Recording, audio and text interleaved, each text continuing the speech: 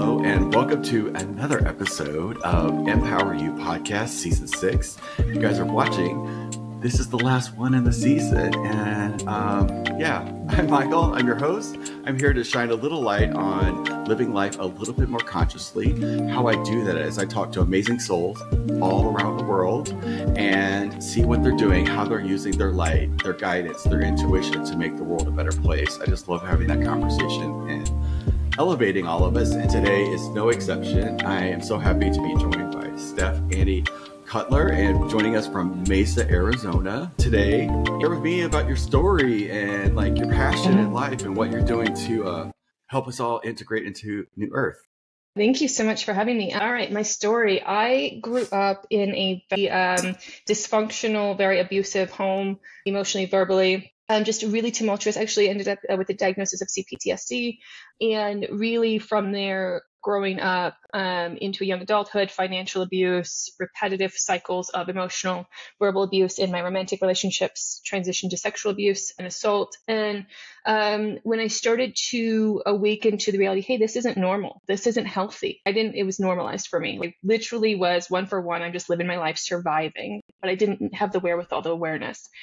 And it was put to me, hey, one time that my friend was like, hey, that's verbal abuse. And I was like, what's that? And I started to wake up and start to like do research. And then I started to realize like, oh, I'm bringing some of this into I take me with me in every relationship. Let's not just take and project like responsibility solely onto those folks who are abusing me, but like, where am I showing up and how am I like repeating these behavioral patterns? And so as I started to heal, I had this big epiphany of there's not enough safe spaces for folks to truly unwrap and unwind their trauma. And with that, their social conditioning. And so from that, my passion was I just want to connect with people. I want to help people. I want to hold space for people. And because knowing that I've been through therapists and counseling, I definitely worked with specialists during I think the core 6 years of like my healing. But being able to neutralize triggers from CPTSD, these are things that you have to go through. These are episodes that you have to go through in order to get to the other side and tap back into your humanity, really, as how I would explain my triggers, that they were. It was just like the first thing I needed was a safe space. So from that, my business was born, Steph Annie, and it really is about trauma-informed safe space. I don't want anyone to be re-traumatized. I want to reduce harm in the world by having these conversations. Yeah, and that's such a deep subject because there's different levels, obviously, but to me as an energetic being, yes, I've went through the physical things. I'm 50, I'll be 57 next month. And I've lived a lot of what you're speaking of.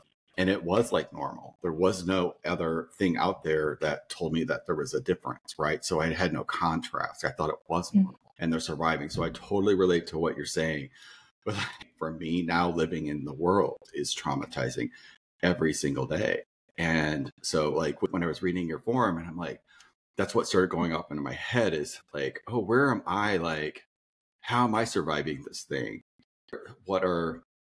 I work with a lot of triggers too with, we have to shift those from reacting to them to being able to respond or are able to, we were talking earlier about responsibility and radical responsibility about our ability to respond requires an enormous amount of awareness about what's happening. And we don't have access to that until we get to the safe space, which I call the blank space. The blank space, you're the safe space. It's a space where you can go, after the fire and the Red Cross come get you and put you in you're safe now. So you can figure the next steps out because none of us saw any of this trauma coming, right? What's your experience with the people that you're working with, or your take, where you're at now with what you're doing, relating it to, because we're constantly being assaulted right now with all of this information. I'll just call it information. Yeah, I really always take everything back to self. So it's always about, what do I need first and foremost? Like, do I need to shut off the TV? Do I need to put my phone down and stop looking at social media? Like, is that wreaking havoc and taking my nervous system out of the parasympathetic, the rest and digest state?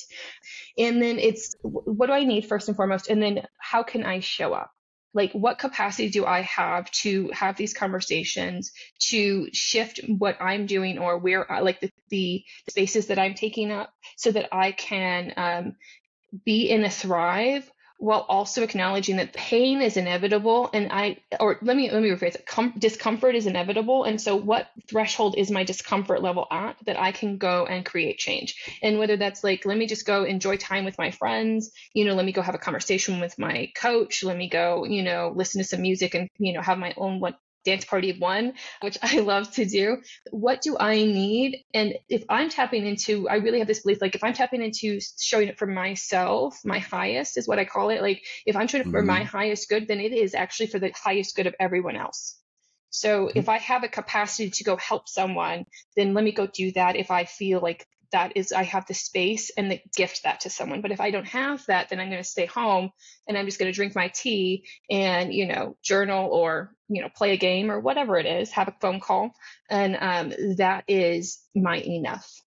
And so I would say that is actually making sure that I'm staying in that safe zone, is stretching my discomfort zone, but staying in that safety. You're aware though that discomfort is not a bad thing, right?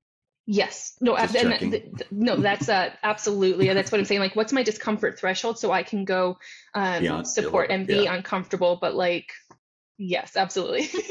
Yeah, it's almost like working out. It's like it's something that we have to train for because it's just like I can sense you're an energetic being too. So Mhm. there's just everything's energy, but we're taught at such a young age that it's not, that it's all, strive, struggle, and we got to survive this stuff. And our energetic beings like, no, we're supposed to be in harmony with it.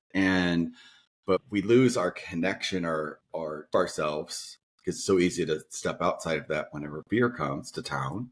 But what's your solutions, or how do you manage the uncomfortability? How do you create your life on with this at play? Like we want to remove it, but actually it takes both sides of the coin to, like, we live in a world of duality. So we don't know joy unless we know suffering. Like that's part of the Yeah. part of the deal. But like Yeah. I find myself from trauma Mhm. wanting to like never have to experience that again. And I've realized that that's not really the reality that I'm living in, that there is both. And I have the power to recontextualize what happened, that I'm not imagining that that's happening to me right now, which is always happening in the trigger state. We're imagining something from our past that's not actually happening right now.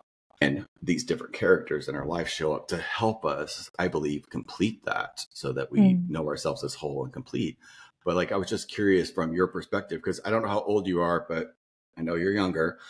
And I know you I love your experience. I'd love to know more about your experience of how you see the world right now. Like, what's your vision? What's your vision that's pulling you Mm. forward every day? Oh, I love this question because I throw people off with my answer because I really see a world that is collaborative and loving. And yeah, that is like we're safe spaces for ourselves first, and then that's inviting other folks. So that is my vision. And I really believe it's possible to like for the world to be healthy and safe for all peoples.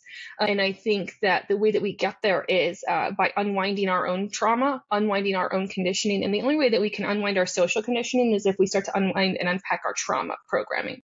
Because I feel like in my experience, right, like the trauma that I endured filled me up. It was all consuming to where I couldn't see. It was tunnel vision. I couldn't see around me, and I couldn't see that there were other experiences. I couldn't comprehend because I was so just stuck in this like like I imagine like a game control where you're just like you press the A button too many times and now it's just stuck.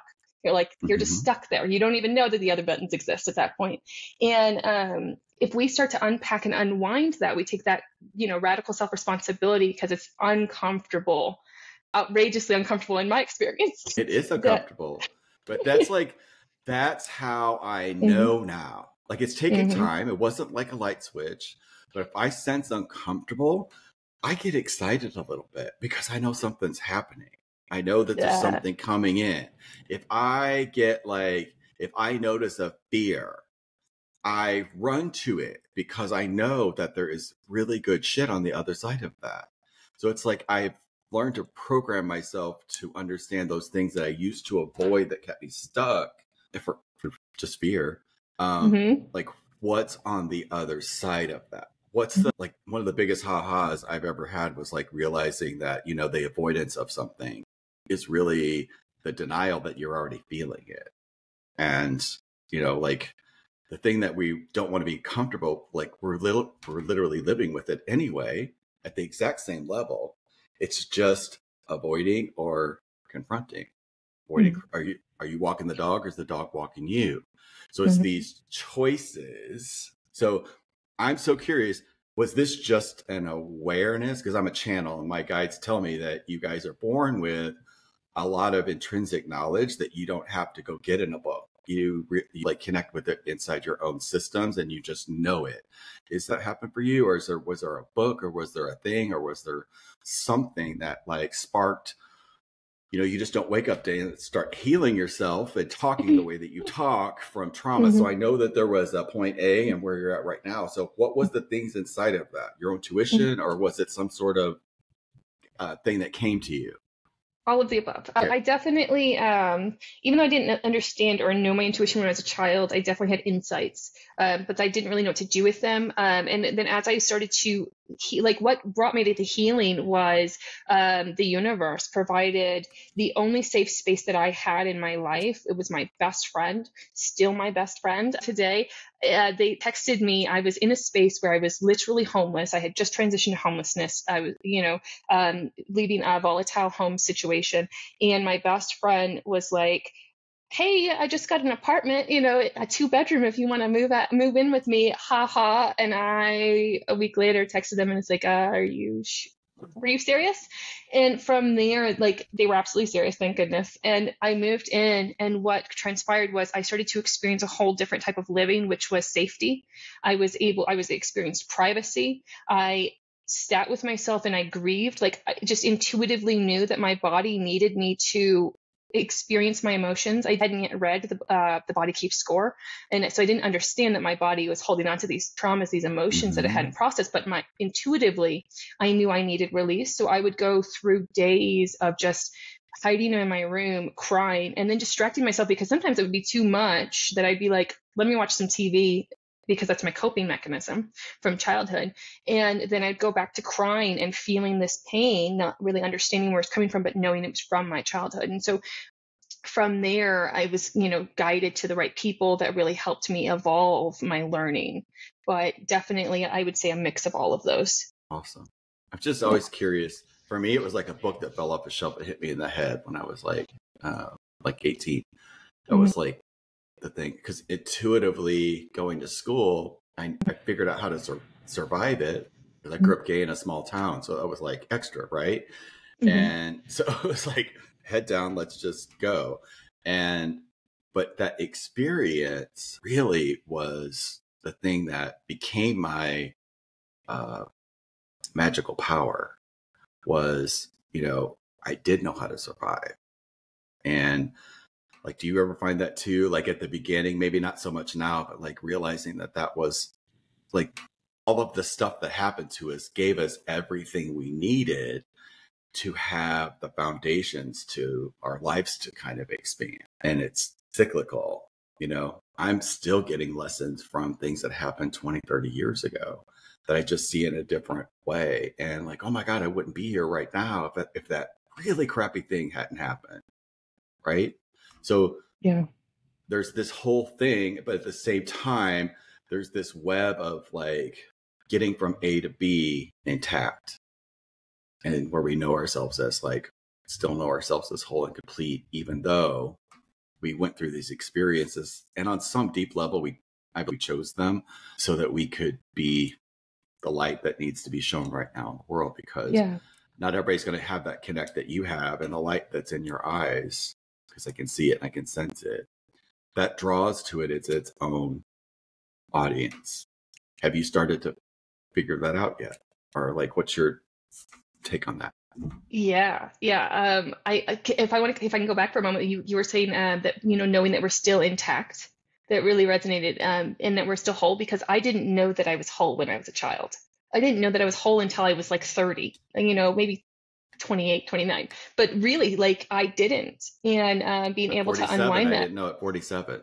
And being able to like unwind it and say, I am not the sum of my experiences. I have used the sum of my experiences in a way and repurposed them from pain into supporting and serving others, because I'm passionate about that. And I see that, and that's part of my light, and that is part of who I am and who I be. But like, I didn't know that I was always whole, because I was taught that I was broken. I was taught that I was the problem child. And I loathe that phrase.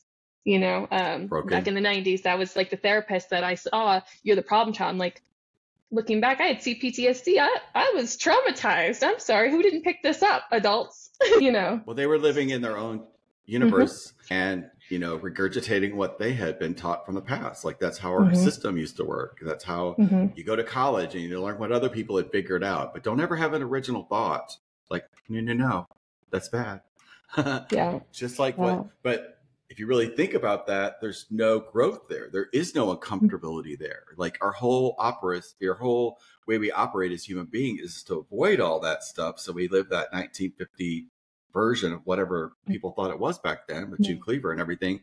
And still, like today, they're holding on to that. There's a segment of the population that seriously does not want to let that shit go.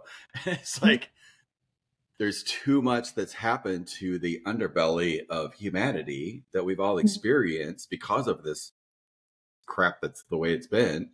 That's like, no, not today. Yeah. And I call that, that's one of the things that I really implement in my approach is critical thinking. I'm not here to give you the answer. I'm here to hold space, and I can reflect things back to you, but it's really up to you to discern, so that you can develop that critical thinking. So I think, like, even in myself, I did not learn critical thinking until I was older. And I actually learned it from my twin sister. I didn't learn it from my parents. My twin, came out she came into this world just being like an advocate and like having a comprehension that I didn't have, because we took on two different personas. And so I got to learn from her just through her asking me questions and developing my critical thinking skills to learn that. And so that's something I absolutely like gift to like whoever I work with.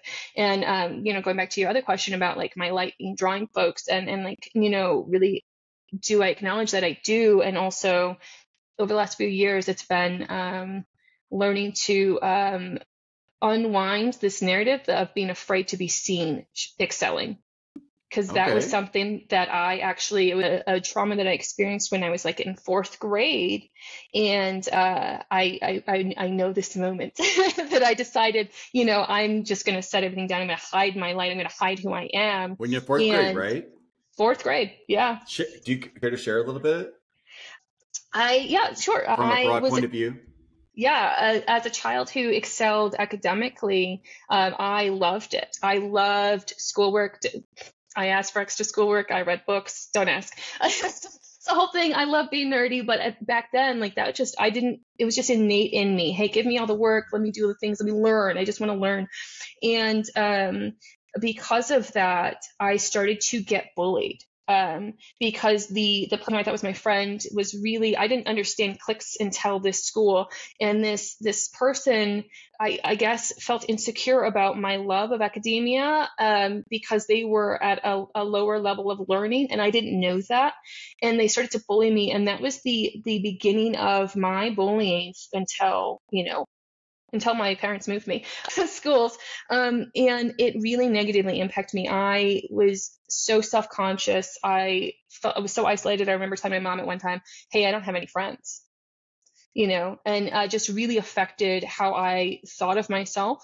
And so I was afraid to enjoy schoolwork. I was afraid to do well at my essays. People used to tear down my projects.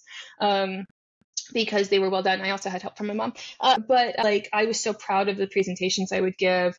And I just was, really just awful experience of being bullied and it transpired. And so not realizing that going back to that moment that I had been, hiding myself in a shadow, except for around people that I felt innately safe with, which I didn't know because my friend was like, did you know that you hide your light, but then when you're around like these people, but then when you're like by yourself, you just shine, you're just effervescent. And I was like, no. And I didn't know what to do with that. I think I was about 17 or 18 at that time, and I didn't know what to do with that. And yeah, it's being able to say, hey, this is affecting me like over here in my adult life.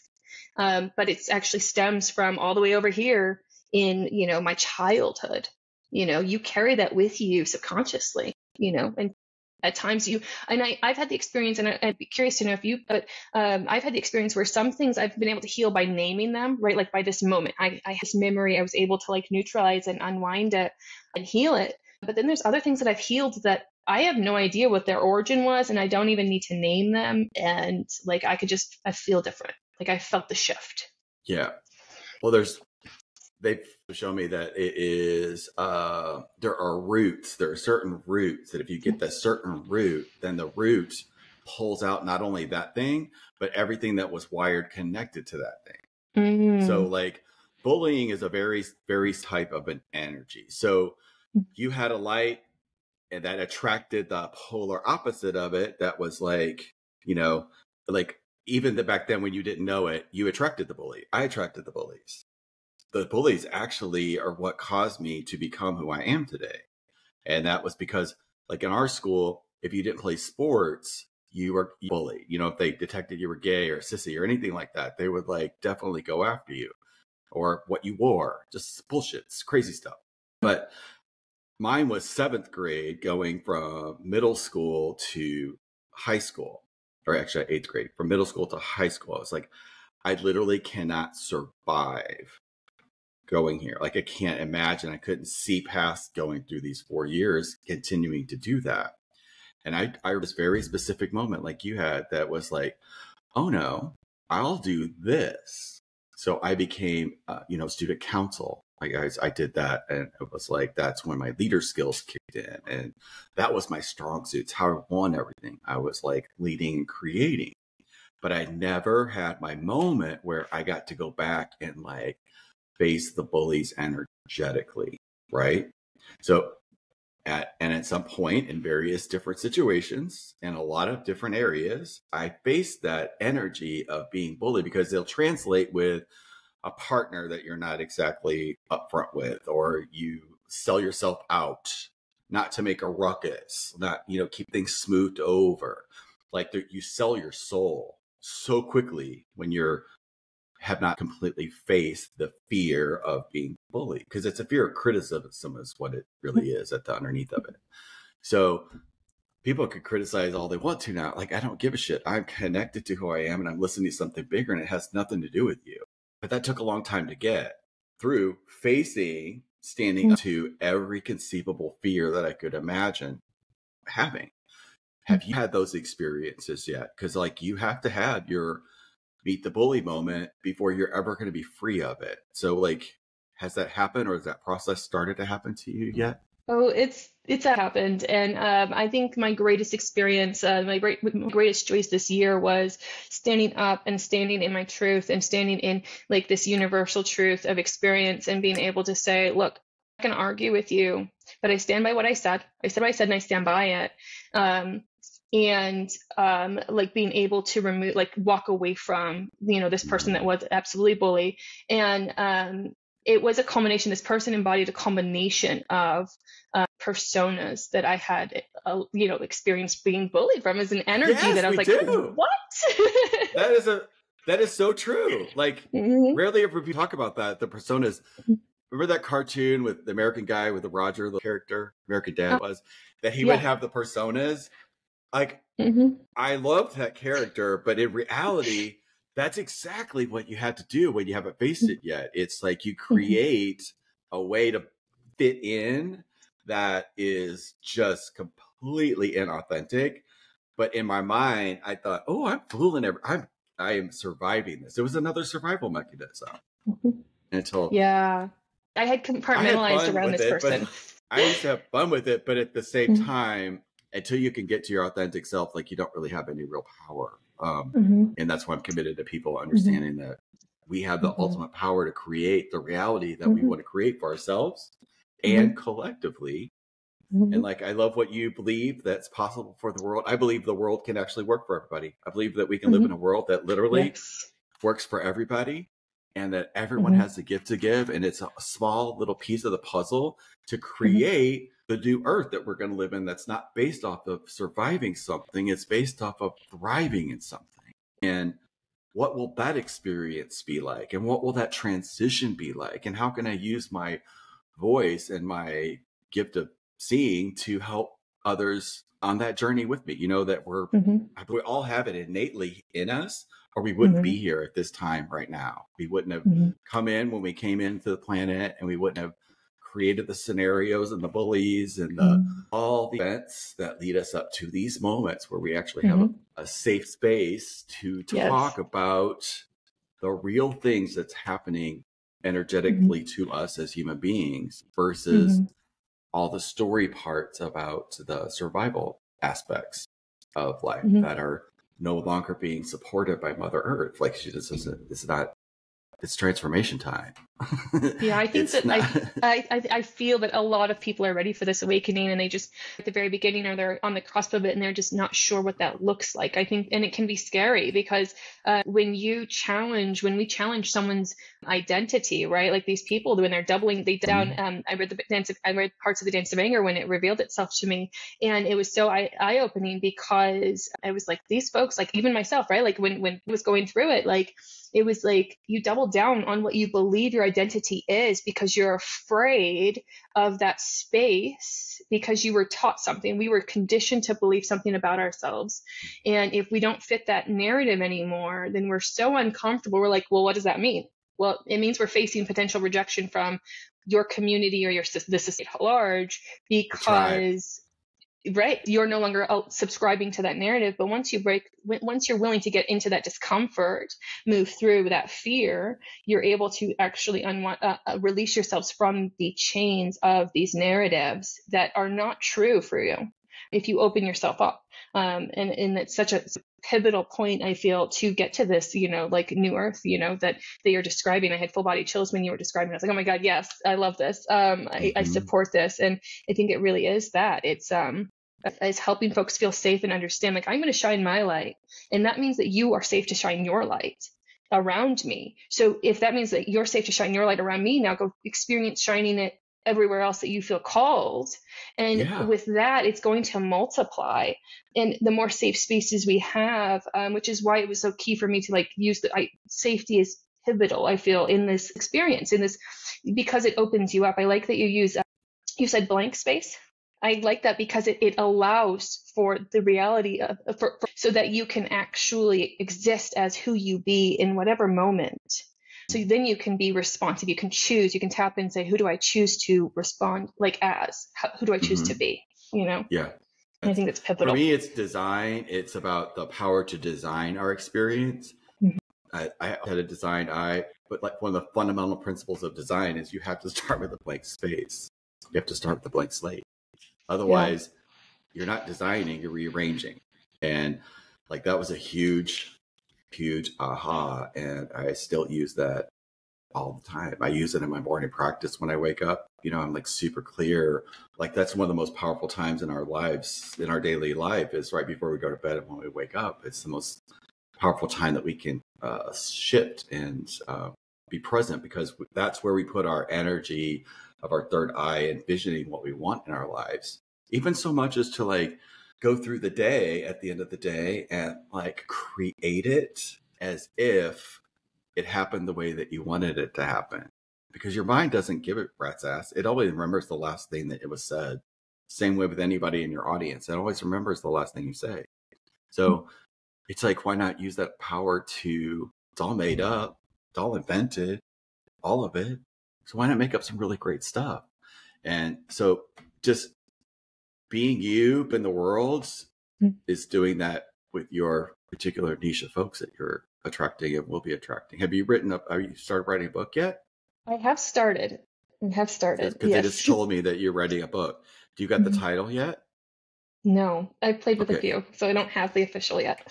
Okay. So I always check to make sure before I blurt something out. So they're saying for you to open up. Is this okay to share this with you? Please, So yes. do you have a centering practice that you do every day? I do. Okay. So in that, just create an intention that you hear the name. You have guides too, by the way. So they're wanting to talk directly to you. So find your little blank space in there and allow that to happen and create it, intend it in such a way that when you hear it, it's beyond doubt. Because that way they tried to communicate with you before, but you doubt it. And that pushes it away. So you don't really connect. So just add in there, I'm going to hear this today in a way that's beyond doubt. And however you hear that will be that way for you, because it's in the name, the power of the name, that outside comes the book. Does that make sense? Okay. Yeah. So let me know what that is. We'll talk about it. I will. But it's actually a really big thing, and it's supposed to be happening within the next year. So wherever you're at with it, it's not something that put this off. It's like now. There's also a lady that's on our podcast, Lucy Hope. Listen to her podcast, and she just wrote one. You guys have the exact same sort of vibe. Even click to reach out to her about how she did what she did, but it's needed in the world. I'm hearing it very directly. So this is your time to shine even brighter by using your tissue to get this out of you and onto paper. Okay? Because so many other things will come from it. It was really, really strong. So I thought I would share that with you. Thank you. No, thank you. I really do appreciate that. My pleasure. What's next for you besides this book that you're working on? What's the thing that's like pulling you forward? Like, even though we're in chaos and all this stuff's happening, I find that there's this clarity that we can have about the things like that pull us forward. Like when I wake up and I'm excited about the day, even though I don't know the particulars of how it's all going to unfold, I'm clear I'm in that space for that to occur. Like I'm in alignment. What are you in alignment with right now? Play. That is, I literally am a season where I've done so much healing and I've done so much building and I've done so much, unlearning, that my system's like, we need to go out and we need to learn how to play.